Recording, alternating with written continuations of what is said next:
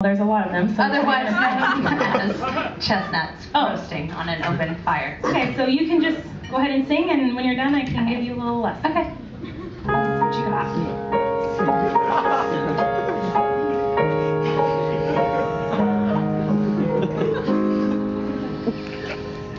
Chestnuts roasting on an open fire.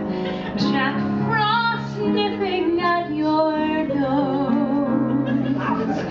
Yuletide carols being sung by a choir, and folks dressed up like Eskimos. Everybody knows a turkey and some mistletoe help to make the season bright. Tiny tots with their eyes on the glow will find it hard to sleep tonight. They know that Santa's on his way. He's loaded lots of toys and goodies on his sleigh. And every mother's child is gonna sigh to see if reindeer really know how to fly. And so I'm offering this simple phrase to kids from 1 to 92. Although it's been said many times, many ways, Merry Christmas to you. Love and joy come to you, and to you your Christmas too. And God bless you and send you a happy new year. And God send you a happy new year.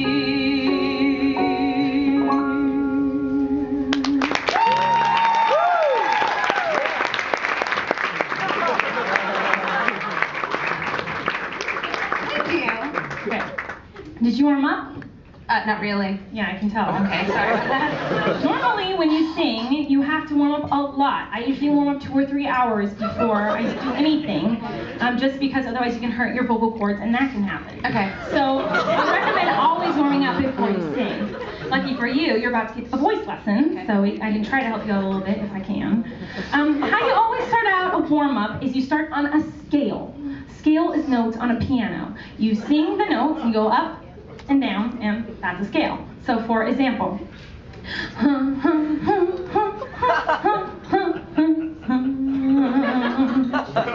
you try a scale. Just like that. Yeah. Okay, not quite. Another thing you can do that helps you out is if you sing on a word. I like to use the word bumblebee.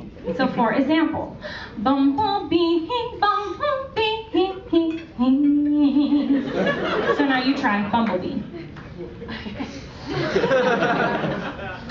Bumblebee. Okay, stop. Words are too advanced for you. Just stick to awe. Usually you do this for a couple hours to warm up your voice, but we don't have that kind of time because it is my show.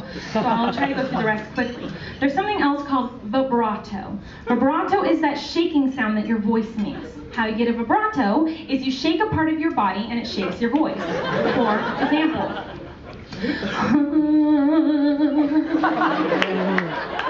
Like that. Then you try vibrato. See? Much better. Much better. So that's something that you can learn from when you need to warm up your voice. You can use those things. But I want to go back to your song a little bit. First of all, it was really boring. So when you perform, you need to make sure that your audience is captivated and loves you and wants more and more. And that's why they clap. So obviously they were not interested and bored. So what you can do is make it more exciting, and you can dance around. So we can just try it again from the top. Okay. And see where it goes. Just listen to me. I'll give you orders throughout. Okay. And you can try to do it better. Okay, cool. And make it more up-tempo because that was really boring, so let's do it better this time.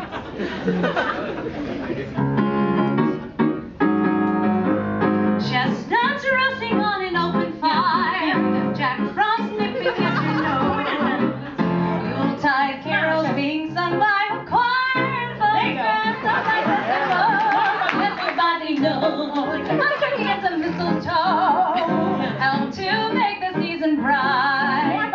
Tiny tots with their eyes all aglow, find it hard to sleep tonight. There you go. Okay, stop. That's good. That's good. Yeah, so it's better. See, they like it better, obviously.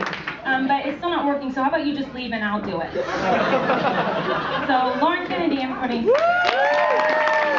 that Santa's on his way. He's bringing lots of toys and goodies on a sleigh.